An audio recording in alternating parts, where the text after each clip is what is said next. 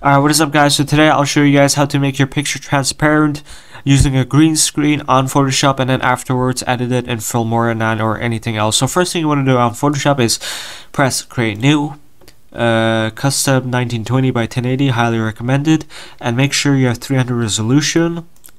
Press create, file, open, choose your green screen, which I'll have a link in the description, so make sure you have that downloaded. There we go, that's my green screen. And then press file, open again, and then choose the hit marker. I will have a link in the description for these. Press this icon, hold and drag it over to your green screen. There we go. And then press the magic eraser tool. Come on, there we go, that's the name of it right there, and press on the white background.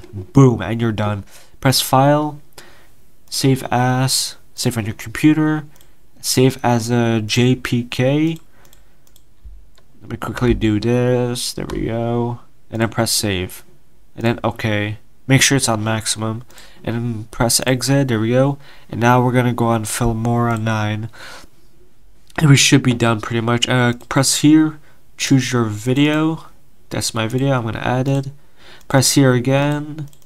I'm gonna quickly use my sound effect, my hit marker sound effect, to make it look okay, there we go. And now choose your picture, add your picture. There we go, add your picture. Okay, now okay, so click on your picture, I'm gonna resize it, and now double click on your picture, chroma key. And then I'm already done, but I'm going to show you how to do it.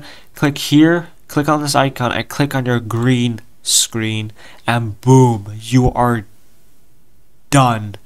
Okay, and let's quickly see the results.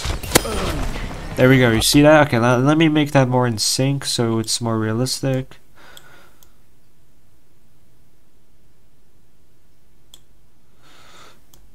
There we go. Alright, let's see. There we go. If you guys enjoyed this video, give it a like, subscribe, and I'm out. Peace.